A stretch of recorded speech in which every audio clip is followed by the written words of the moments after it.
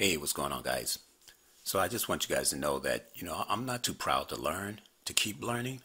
I never want to say I'm a know-it-all, but here's just a little bit more information on, just a safety tip in handling the polymer chemical.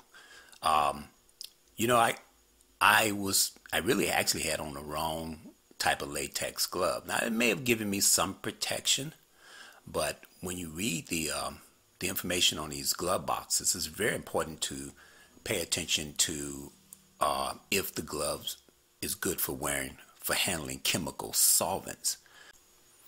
Now, the gloves I was wearing is basically just 5 mil, which is basically 5 thousandths of an inch.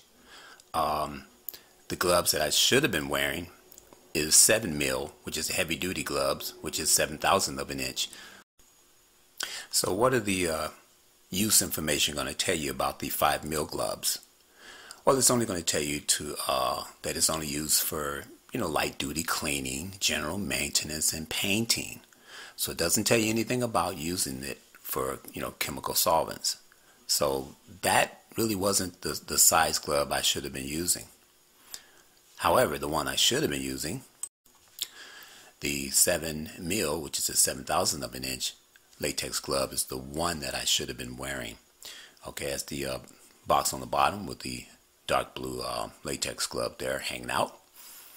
Now, the gloves don't have to be dark blue to be 7 millimeter or 7 thousandths of an inch. They can come in other colors too, so I just want to make sure I get that across.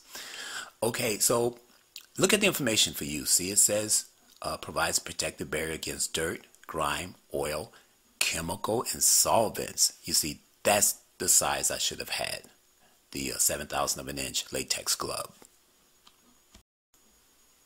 So the beauty of the 7 thousandths of an inch latex glove, it really is more durable. It doesn't rip as easily, whereas the 5 thousandths of an inch glove rips fairly easy.